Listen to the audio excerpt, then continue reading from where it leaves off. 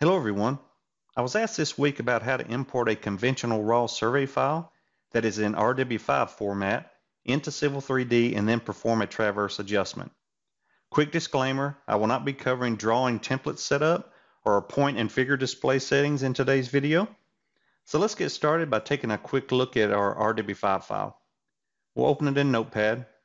So you can see at the top this was shot using Carlson Surf CE onboard data collector. And a couple things to note that are going to be important later. You can see that there was set collection happening in this particular file. The BD, BR, that's backside direct, backside reverse, foresight direct and reverse, where they're plunging the scope and taking doubles or sets. Now Carlson uses these to indicate for their particular data collector. And I only bring this up because it's going to be a little bit important later on how we convert this file. So just keep that in mind.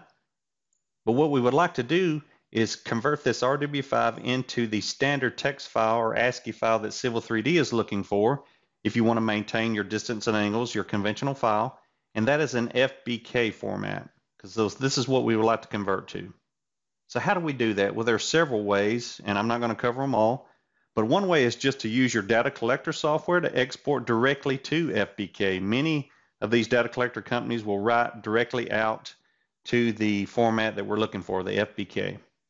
So let's say you don't have that option, but you still want to use that raw RW5. You don't want coordinates because you want to make adjustments and take a look at all of your angular relationships. So the first way we can do it is through an older command that's been in Civil 3D for a long time. On the Home tab, we go to Create Ground Data, Survey Data Collection Link. And this is basically the old TDS Survey Link software. And we have a lot of conversions we can do here. If I go to Conversions, Convert File Format, you can see if you had an older SDR format, a TopCon FC4, quite a few formats that we can convert directly to our FBK in here.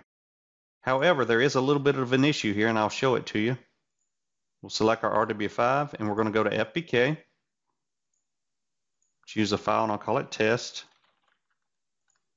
And we hit convert. So I want to open up our test FBK. And what you'll see here is you can see a note about the select set collection that's going to happen, but there's no data. There's no angular measurements. It shows nothing relative to the set collection between those 2 points.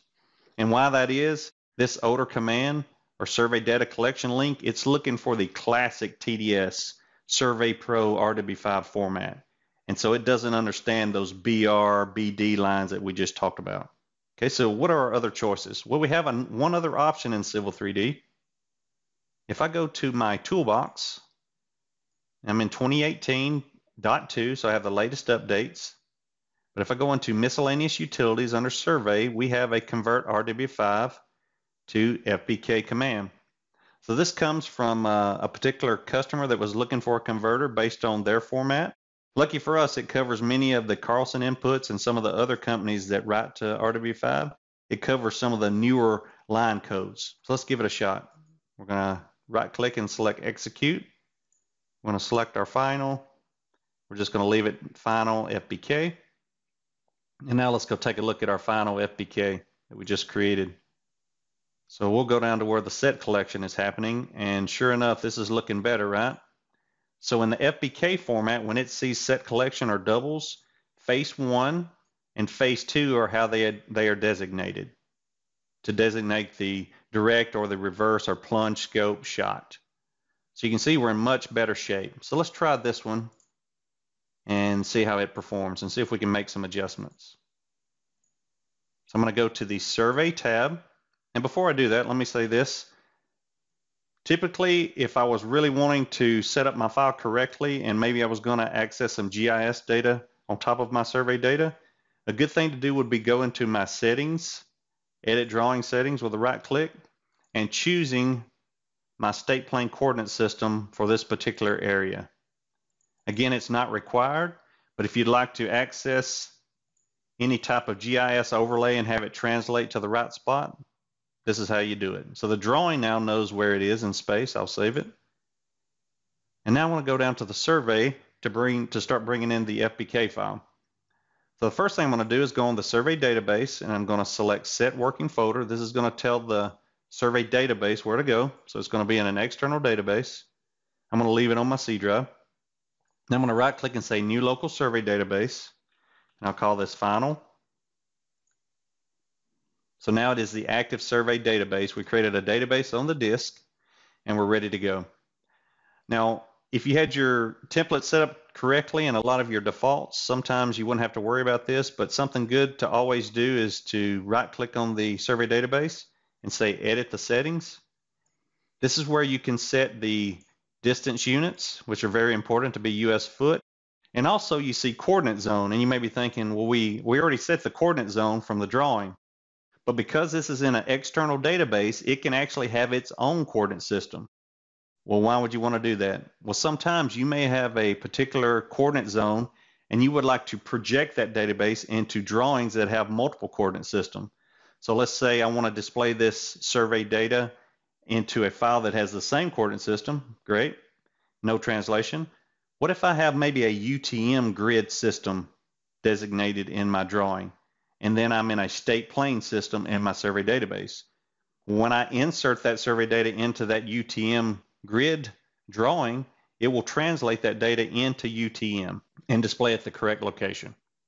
I'm not going to set the coordinate zone here. I'm not worried about it, but the most important thing is the US foot for the distance.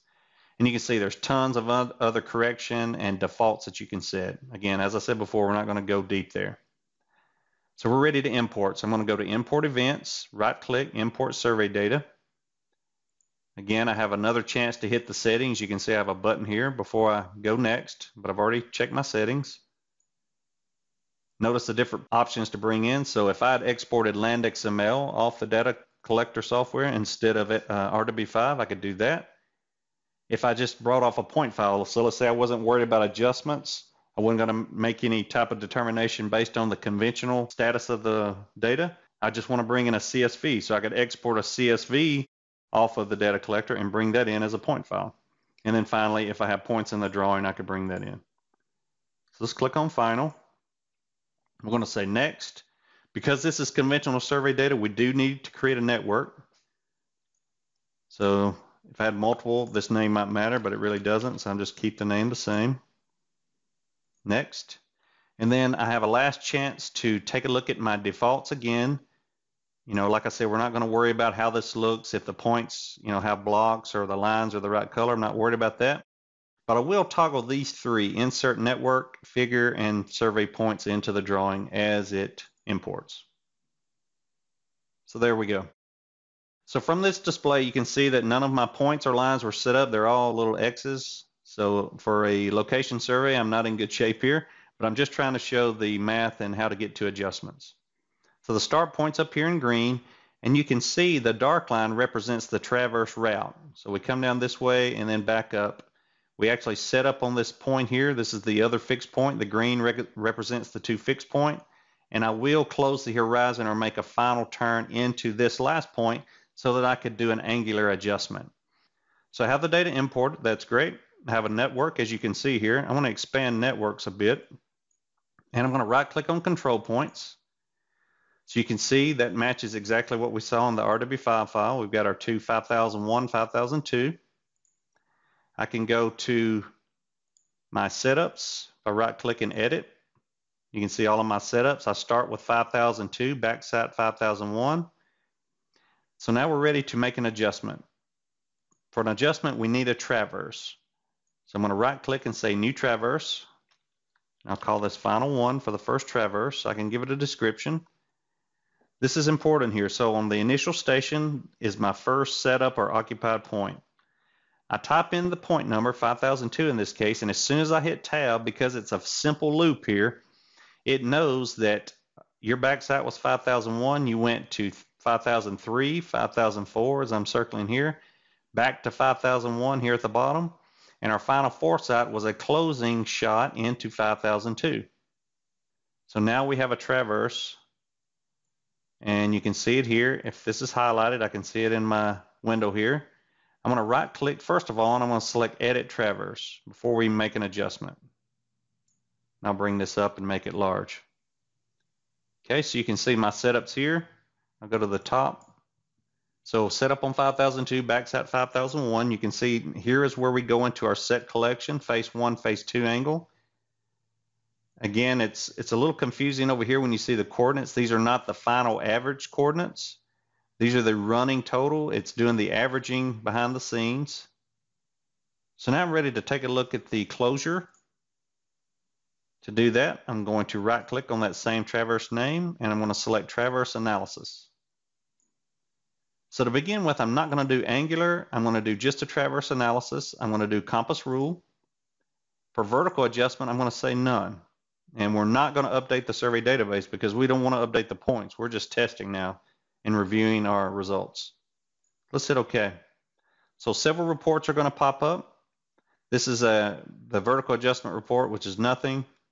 Here we can see each particular leg and the new coordinates of each leg. You can see the 2 free points here moving.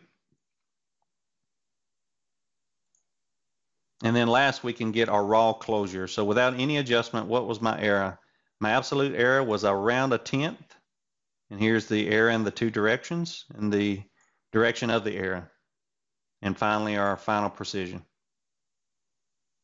I have a warning because I have some defaults where I'm asking for particular tolerance. So it will flag me if it doesn't fit within a particular tolerance, maybe for rural versus urban. But again, you can set those or not even use them if you don't need them. Let's go back to traverse analysis. Right click traverse analysis. This time I'm going to do angular. Still compass rule. We'll close the vertical. Close that guy. And you can see on this very last one, you can see our angular error throughout those legs. There we go. Again, we get the same warning. And then when we're ready to perform the final, we can go back to traverse analysis, update my survey database, similar report with our results. I'll close those. And now our survey database, the points in the database, all the free points and any point that's a side shot from those free points should be updated with the new coordinates based off those new locations. So the goal today was just to show the basic workflow for bringing in a RW5 conventional survey file format into Civil 3D so that you can perform a traverse analysis. I hope this has been beneficial. Have a great day.